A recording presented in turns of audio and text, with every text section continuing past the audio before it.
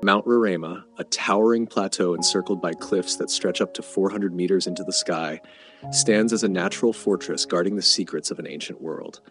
Located at the intersection of three countries, Venezuela, Brazil, and Guyana, this geological marvel is not just a boundary in the literal sense, but also a gateway to a land that time seems to have forgotten. This magnificent tepui, or tabletop mountain, inspires awe and mystery, evoking an otherworldly landscape that might as well have been plucked from the fantastical realms of a novel. According to the indigenous Pemon people, Roraima is the stump of a mighty tree that once held all the fruits and tubers in the world. It was felled by one of their ancestors, unleashing a terrible flood upon the earth. This myth captures the essence of Roraima's allure, an untamed, primordial beauty that is both nurturing and perilous. Today, it continues to be a place of spiritual significance for the Pemon, as well as a mesmerizing challenge for adventurers from around the globe. The ascent to Mount Roraima is no ordinary hike. It is an expedition through a variety of climates and terrains. The journey typically starts in the Gran Sabana, Venezuela's vast, grassy plains dotted with other ancient tepuis. These tabletop mountains are remnants of a prehistoric plateau that dominated this region of South America before geological forces sculpted them into isolated islands of biodiversity. As adventurers trek closer to Roraima, the landscape changes dramatically. What begins as a relatively easy walk through rolling grasslands transforms into a challenging climb up steep, rocky paths enveloped in a dense mist. The climate on Roraima is notoriously unpredictable, and sudden changes can sweep over the mountain without warning.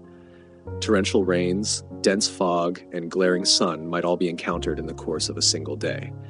These conditions have nurtured a unique ecosystem on the plateau.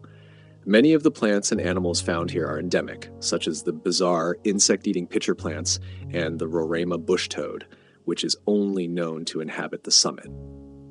The summit itself is a world apart, often described as a moonscape due to its eerie, barren appearance, interspersed with alien rock formations and crystal-clear pools.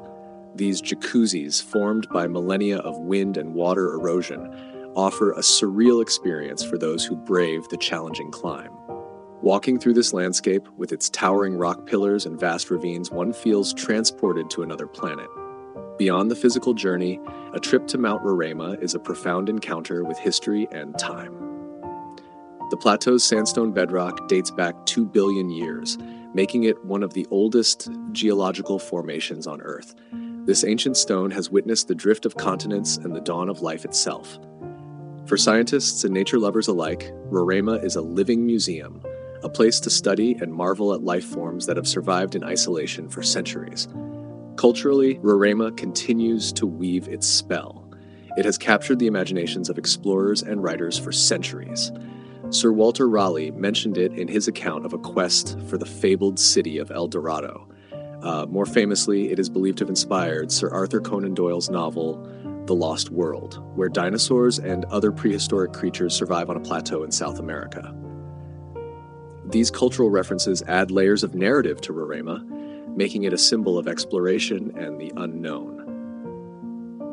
The climb to the top of Mount Roraima is also a journey through a tapestry of human endeavor and natural wonder. Local guides, often members of the indigenous communities, provide insights not only into the natural history of the region, but also into their cultural heritage, including their myths, languages, and current way of life. This interaction enriches the experience, providing a deeper, more respectful connection to the place. The descent from Mount Roraima provides a different perspective, both literal and metaphorical. Hikers return by the same path, yet the landscape seems transformed by the experience, colored by the enormity of what has been witnessed. The journey down offers time for reflection, for integrating the profound isolation and pristine beauty of the summit with the vast, interconnected world below. Mount Roraima remains a place of mystery and profound beauty, a peak that seems to exist not only at the edge of three nations, but at the very boundary of reality itself.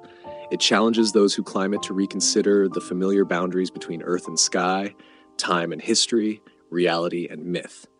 For those who answer its call, Roraima offers not just a journey through a physical landscape, but an expedition into the wild, uncharted terrains of the soul.